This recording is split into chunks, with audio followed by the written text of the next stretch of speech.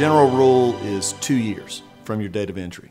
There are some exceptions, and oftentimes people think that that 2-year statute of limitations has run on their claim and that it's too late to do something about it.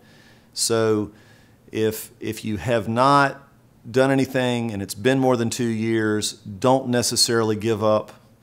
We can talk to you about the situation. There may be an exception that applies in your case, particularly when we're talking about a situation where you've been getting treatment and then they stopped and decided to deny your claim and that they've been paying for that treatment. That's one potential exception. And then if you've got a different kind of claim, sometimes the statute may not begin to run until down the road.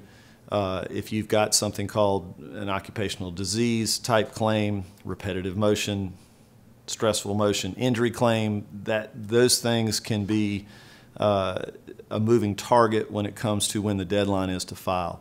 So if it's been more than 2 years, don't just assume it's too late. It may be, it may not be, but you're going to need to talk to an experienced attorney, a specialist in workers' comp, preferably to find out whether or not you've got a claim that can still be made.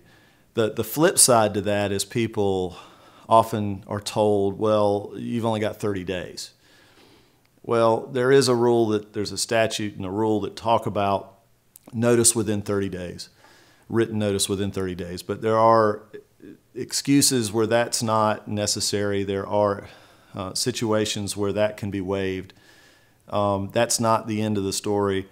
But the other thing that you need to remember when it comes to making the claim, that does not mean making the claim with the employer. That does not mean making the claim with the insurance company.